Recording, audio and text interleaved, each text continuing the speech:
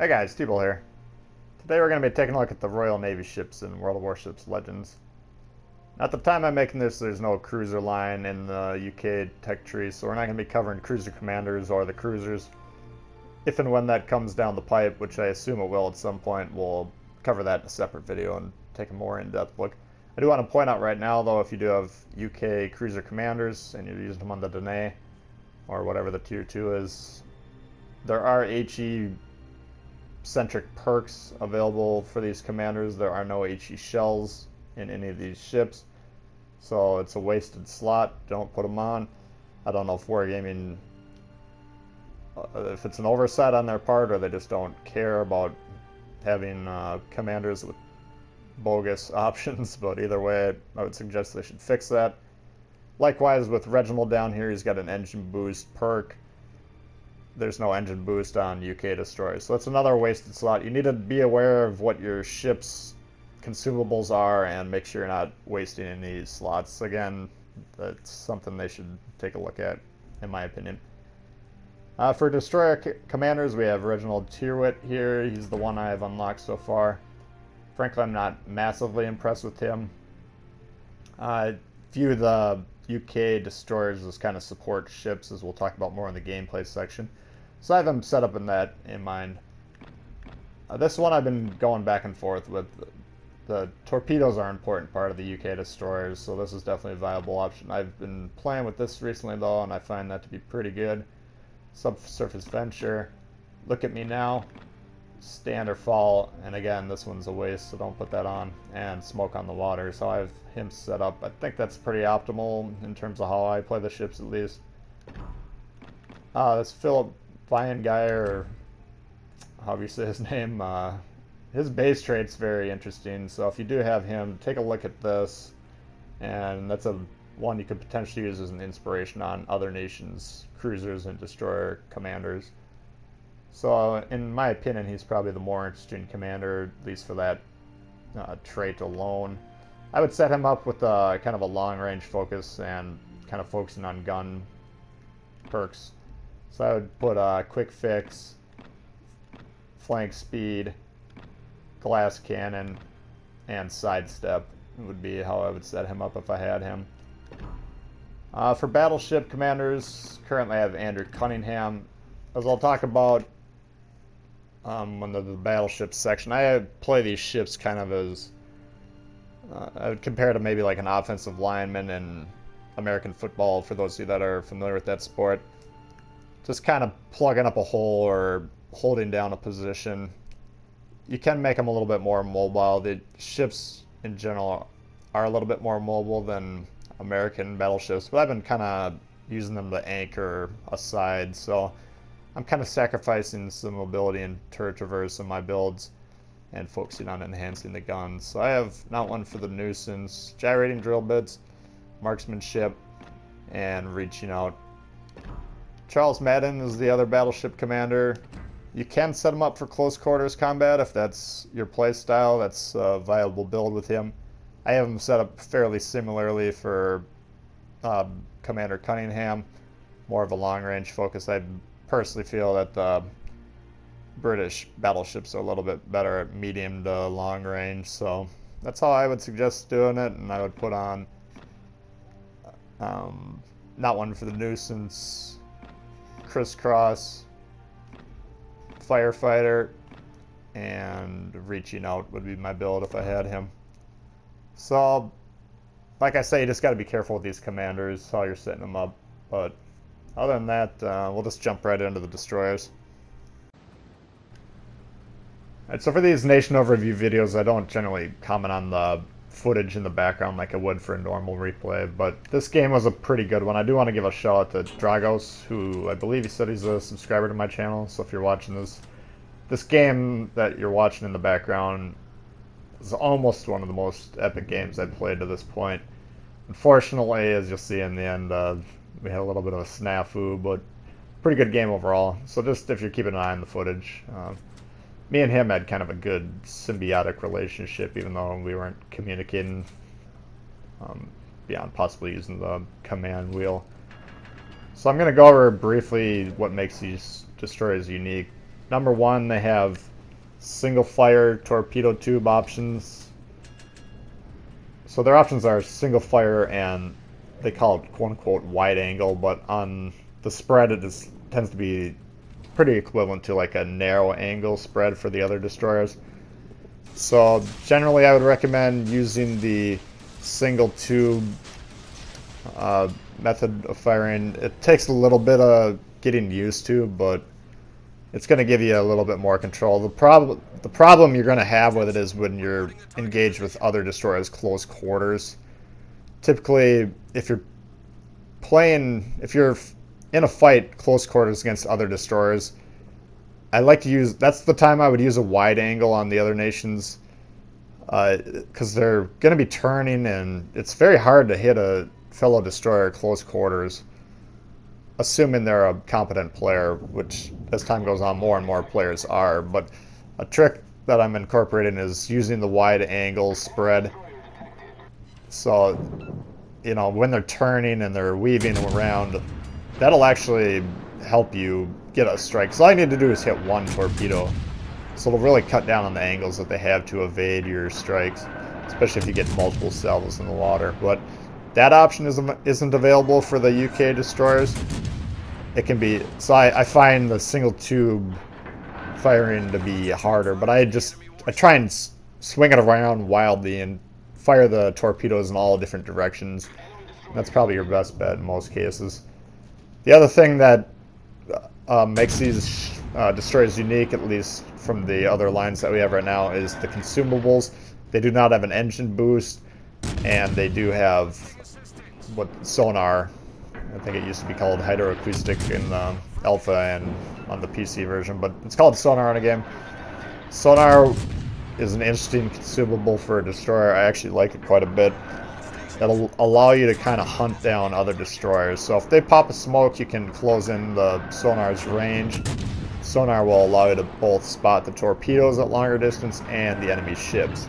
So if you know you got a destroyer hiding on the other side of an island or in a smoke cloud, you can deploy that puppy. They usually have very long deployment times, and that'll give you the edge over the enemy destroyers, who none of the other nations that we currently have the sonar. I believe the German destroyers will have it once we get them in about a month's time. But currently, that's their edge. So those are two things that kind of make these ships unique. Now, lower tiers, I played these ships primarily as like stealth torpedo boat, you know, type of destroyers, similar to the Japanese. Again, they don't have quite the camo, they don't have the sneakiness as the Japanese, but they do, they can fire torpedoes without being detected. So you can do that. As I moved up in tiers, I'm playing it as kind of a support boat.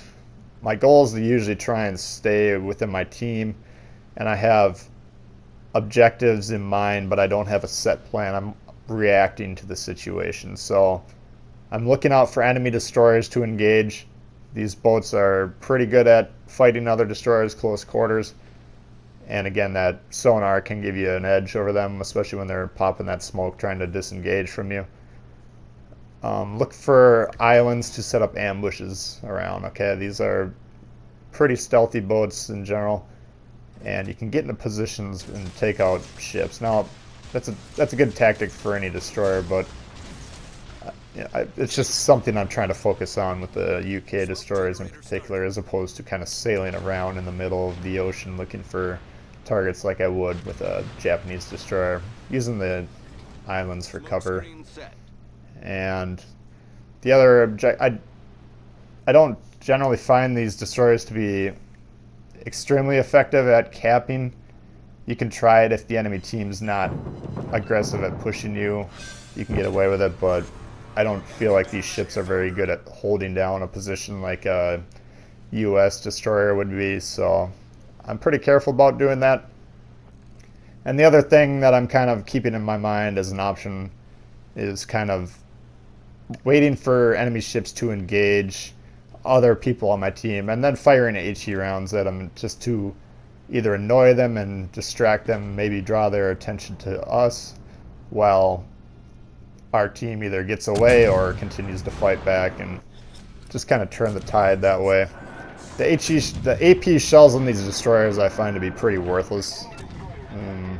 I'm almost to the point where I don't think I ever load them anymore. I experimented with them a fair amount, but the HE shells are pretty good. I think they have the highest damage, or the highest chance to light fires of the destroyers we have right now. It's not a huge chance, but the rate of fire that you can pump out shells, you know, you're going to start some fires. So that's what I'm kind of seeking to do with these destroyers. Just kind of a harassment ship. Look for opportunities and not have as much of a structured plan as I would with like a Japanese or an American destroyer.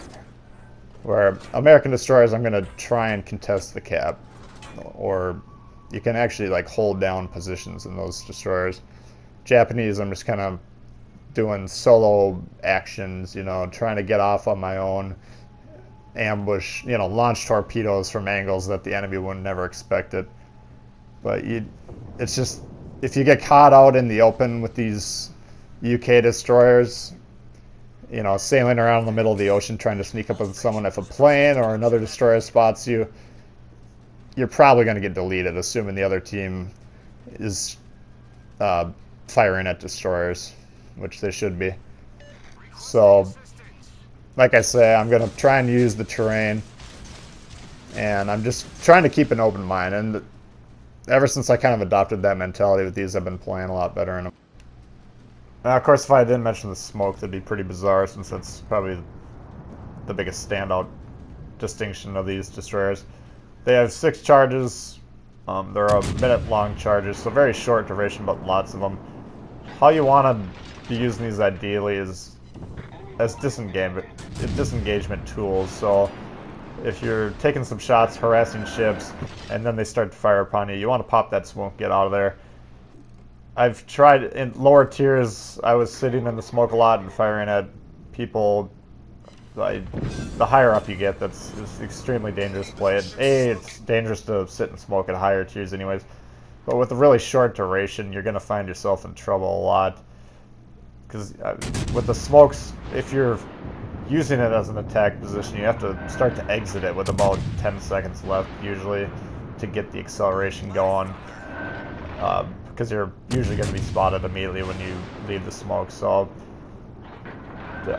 if you're using the smoke properly, how it's intended, you're going to be, again, harassing ships and then using the smoke and then disengaging with it, rather than using it as a tool for like an offensive focus. So keep that in mind.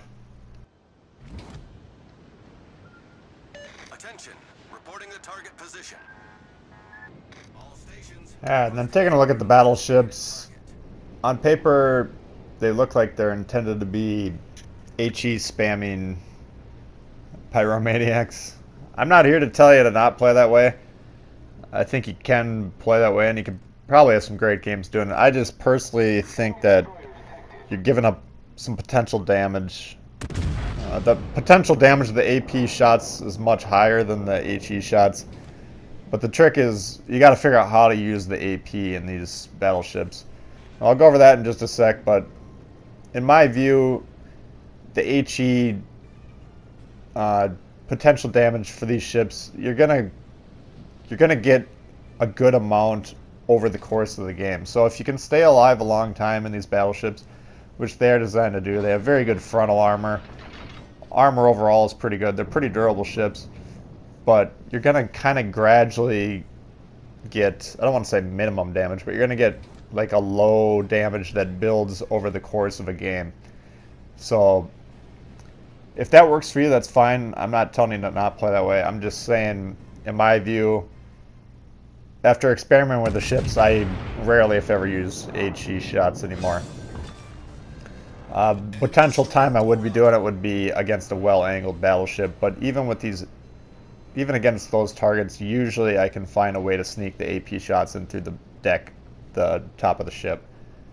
So briefly, I covered this a little bit in my Iron Duke video, but I know a lot of you haven't seen that, so I'll go over it again. That British AP shells have a shorter fuse on them. So how AP shells work is when they hit the ship, a fuse is set off, okay? And then they're designed to enter the ship and then explode internally to cause the maximum amount of damage. That's how AP shells work. That's why when you shoot through a thinly armored destroyer, the fuse will set and the shell will travel all the way through the other side of the ship before it explodes. That's why you're getting over penetrations. They're called minimum. They're like 1,000 damage per hit, basically, as opposed to a high damage shot, which you hope to be getting with an AP shell. So with these shells, you got the short fuse. So if you're trying to penetrate the really thick Citadel armor, like waterline armor, they're gonna hit that, and before they penetrate all the layers of the armor, they're actually gonna explode. So you're not gonna get Citadel shots typically by shooting waterline shots in these battleships. How you can do it is at long range, if you're aiming at the top of the ship. So if you line up the horizontal aim indicator basically so it's running parallel with the top of the ship, and typically at about 12 plus kilometers, I find when the shells are raining down vertically, they'll penetrate the deck of the ship, which is thinly armored relatively speaking, drop through and potentially hit a citadel that way. So you can do a lot of damage that way. The ships are in general armored more heavily towards the waterline than they are towards the top of the hull on the side. So shooting these shots, either if you're closer range, again, you know, within 12 kilometers, give or take, trying to hit the side of the ship towards the top of the side, you can still get very good damage shots. I don't know if I have any specific examples in this background footage here, but there's a lot of times where I'll throw down a salvo, it'll hit the top of the side, and you'll see like a 10,000 with a couple 2,000 or 3,000 scattered around it, which is the equivalent of a Citadel shot. Now, it's not registering as a Citadel shot, but that's still a very high damage shot. So that's how I'm shooting these shots. I'm having a lot of success doing that. That's how I'd recommend for you at least try it extensively, you know, 4, 5, 6 games. Try and get a feel for that and see if it works for you. Now, if you find that the HE spam works better for you, I'm not telling you to not do it. Going against players that are playing these battleships using only HE shots, it's very annoying to play against them. And in the right circumstances, it's very deadly to play against them. So I'm trying to reiterate the point over and over again. I'm not telling you to not use the HE, which is, it seems like that's how these ships were designed to be played.